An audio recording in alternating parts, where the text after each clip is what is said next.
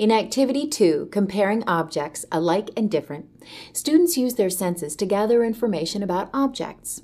First, students discuss these properties of objects using descriptive vocabulary, and then they compare objects by shape, color, and texture. From the kit, you will need Activity Sheet 2, plastic trays, parquetry blocks, cotton balls, counting chips, pheasant feathers, pine cones, and pieces of sandpaper. You will also need to provide small paper bag and objects that you can sort by color, shape, or texture, such as crayons and leaves. To prepare for this activity, make a copy of Activity Sheet 2 for each student.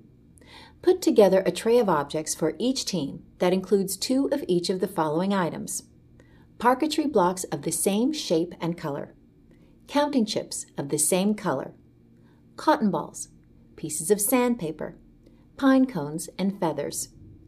You may wish to include other small objects that you can collect, such as crayons and leaves. Just make sure that each team's tray contains the same objects.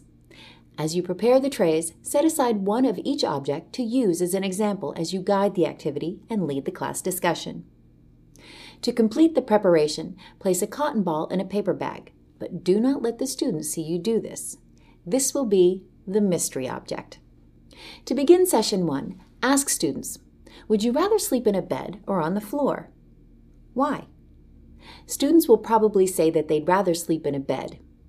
Make note of the describing words students use, such as soft, hard, warm, and cold.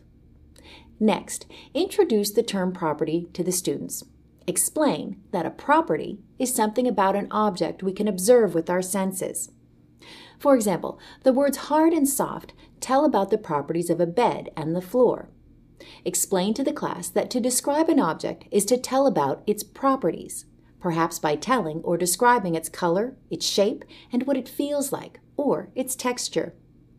Review with the class the 5 senses: see, hear, touch, smell, and taste. As you discuss the senses, make sure to tell the students not to put anything in their mouths unless they are told to do so. Next, distribute a tray of objects to each team and allow students plenty of time to explore the objects. Ask students to share their observations about the objects, and have a few students hold up different objects and use words to describe it. Encourage words that describe the properties of the object, such as color, shape, and texture. Start a properties chart to record student responses. Show the students your paper bag with the mystery object inside, and explain that the mystery object is similar to an object on their trays. Explain you will be first describing the mystery object, and that the students will then need to find the matching object on their trays and hold it up. Peek in the mystery bag and give one hint at a time. For example, the mystery object is soft, or the mystery object is white. After the second clue, students should hold up the cotton ball from their trays. Hold up the cotton ball from the bag so that the students can see if their match is correct. Use the word alike to describe the match and explain that objects that are alike are the same in some way. For instance, all cotton balls are soft and white and are therefore alike. Make sure students understand that when we compare objects, we find out how they are alike and different. Next, engage the class in an investigation into the property of color.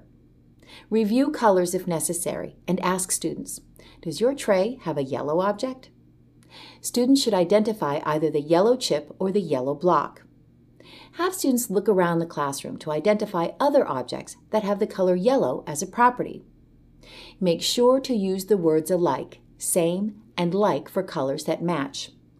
To help students understand the term different, point to an object that is not yellow and explain that the colors of the yellow and the non-yellow objects are different because colors are not alike. Add these color words to the properties chart. Introduce another property, shape. Hold up a square block and challenge students to locate an object on their trays or in the classroom with the same shape. Students should identify that the shape of the block is square. Take this opportunity to review other shape terms such as a circle, square, triangle, and diamond. Hold up a block of another shape. Point to several classroom objects and have students tell you if the block and the objects are alike or different in shape.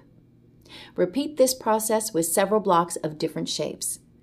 Add these shape words to the properties chart. Remind students of your discussion of hard and soft objects at the beginning of the activity, and explain that these words tell what an object feels like and describe another property of objects called texture. Encourage students to think of more texture words by asking them how the objects on their tray feel. Students may come up with rough, smooth, bumpy, scratchy, and slippery. Add these texture words to the properties chart.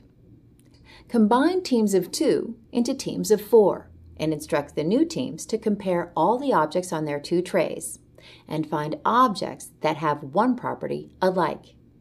For example, the students might group together all round objects, all soft objects, all brown objects, or all smooth objects. Make sure to circulate to provide assistance as needed. As you move from team to team, invite the students to tell you how the objects they have grouped together are alike. Next, distribute Activity Sheet 2 and help students complete it. When they have finished the activity sheets, ask students to share how they think the objects are alike or different in terms of shape, color, texture, and weight.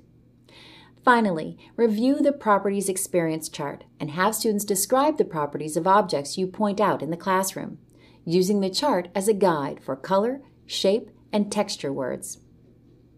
To conclude the activity, collect all items from the trays and return them, along with the trays themselves, to the kit. For science background, reinforcement activities, curriculum connections, and information about the Delta Science readers, please consult your DSM Teacher's Guide.